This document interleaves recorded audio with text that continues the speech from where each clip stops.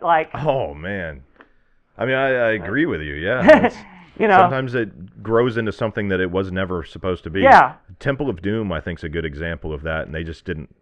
I mean, you can't pull the plug on a big budget production like that. Oh, Symbol of Doom is. I'm going to defend that one because Oh, wow. Okay. that film has some of the best action scenes in film. Totally It agree. has some of the best cinematography in film. Yeah. Harrison Ford is badass, and He worked hard. he wasn't like that in Last Crusade. He was good in Last Crusade, but he was just softer in Last Crusade. They So took some edge off, yeah. Yeah, so it's like everything but the story itself was good.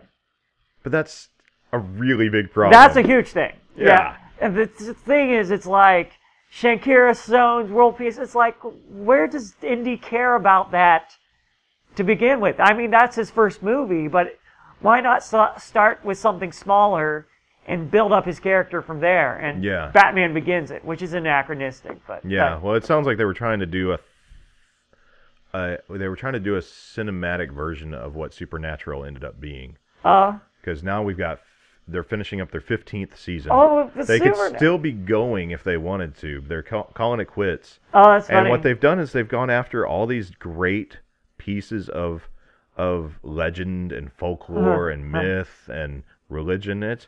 It's really neat. And that I know they were trying to do kind of a James Bond thing with Indiana Jones.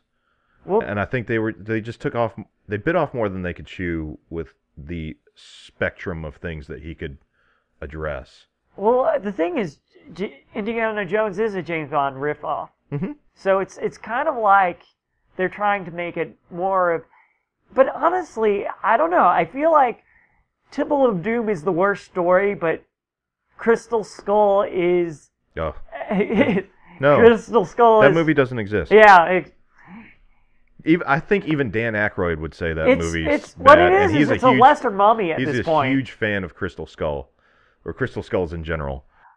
I guess that's what I think of it. Is you have the Indiana Jones trilogy and the Mummy, and they're one movie.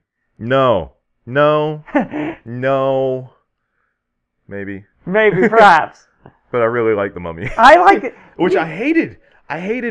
It took me 4 times watching it before I decided to start liking it a little bit. It's because I didn't get the camp.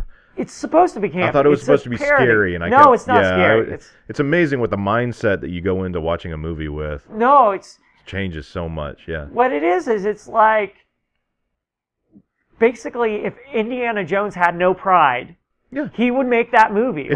It's an ultimate favorite of mine now, which is crazy. Oh, whoa, okay. Absolutely hating it to it's a staple. Stephen Sommers is my favorite writer-director. Oh, nice. I love Van Helsing.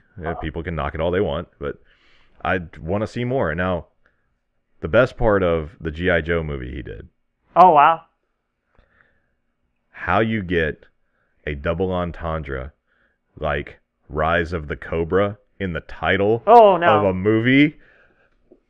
I mean, you just hang your hat on that and just be done, because it's like, I got away with that. I mean, it's...